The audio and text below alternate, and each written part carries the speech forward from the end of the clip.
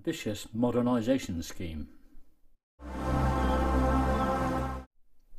The rocky promontory of Portland Bill has long been regarded.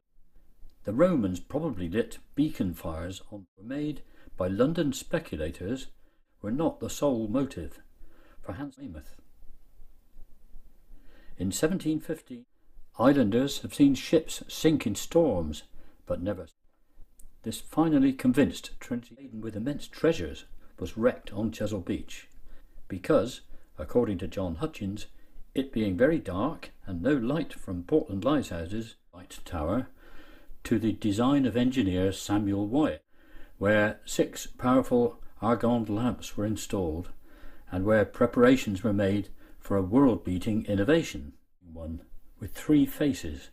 To increase range and visibility in 1866, their technology had become dated. It was to be spared in fitting it with the state-of-the-art technology. 1906, and flags were flown to mark this historic occasion of the clockwork mechanism. Above and below the main bullseye lens to project. The framing is of gunmetal, floated on a trough of mercury. This and at least 14 other lighthouses. Sector light, which shines a steady red. For centuries, mariners have been wary of the shambles with steep sides. The shoal is on its sides. The intention was to replace it with a huge 84-ton technically advanced automatic based upon the diaphone invented by pipe organ builder Robert Hope, delivered pressurized air to a total of 6 big cylindrical receivers. Fixed to the railings is the fog visibility detector, joined on the balcony by the new omnidirectional fog signal. The range of the new fog signal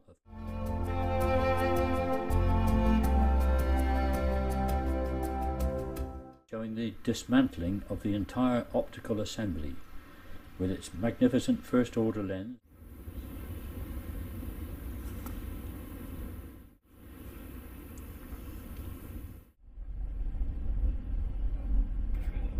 compressors.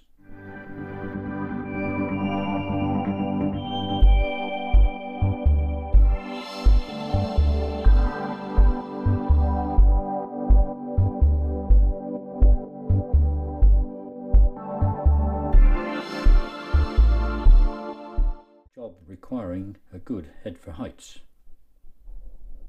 In the lantern room is now a powerful fixed LED lamp, acrylic lens. These produce a very intense narrow beam of only 1.6 degrees, projecting the beams far out to sea. The rotation is genteel, but at the extreme distance the looms sweep the horizon at breakneck speed.